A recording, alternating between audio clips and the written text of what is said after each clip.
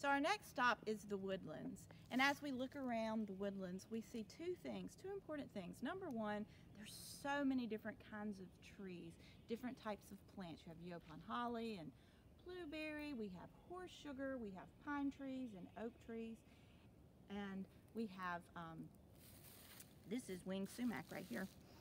So let's talk about this. This is actually a mimic of a plant that is poisonous that lives in our area called poison sumac. Winged sumac is a mimic. So what would be the importance of a plant being a mimic to a poisonous plant? Well, it's going to be left alone by anything that would feed on plants. What kind of animals feed on plants? Well, the herbivores, such as the deer.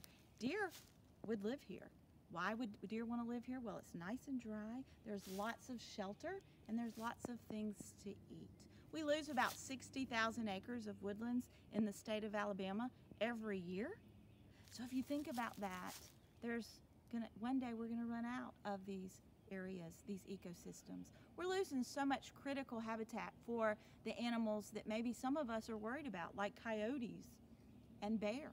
Well, where do we want them to live? We've moved into their neighborhood. So we need to make sure that we protect some of these areas, some of these habitat, these woodland areas for those animals, because if not, we're going to continue to have to avoid each other in order to survive.